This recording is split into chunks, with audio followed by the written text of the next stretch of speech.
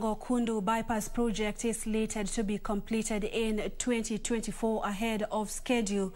Coast Regional Commissioner John Elungata says already the required equipment and logistics have been put in place to start construction of the dual carriageway.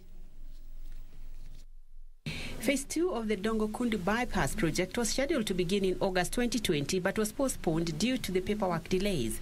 However, the government now says the project, which will cost taxpayers 24 billion shillings, is set to start in earnest. Coast Regional Commissioner John Elungata says the project will be complete as scheduled before 2024.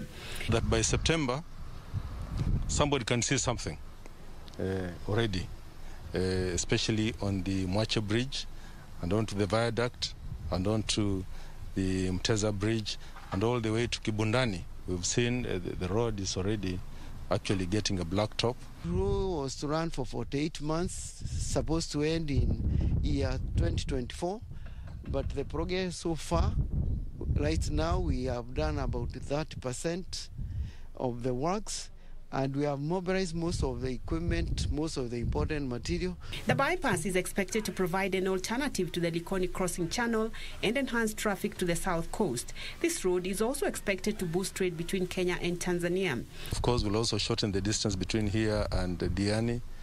And of course, it will link to our airport, Mombasa International Airport, Moi International Airport, and of course the SGR train station at Miritini. The Dogo Kundu bypass is part of the road networks to be commissioned at the coast that also include the 114-kilometer Garsen-Witu-Lamu Highway and Shimoni and Vanga Road projects in Kwale County.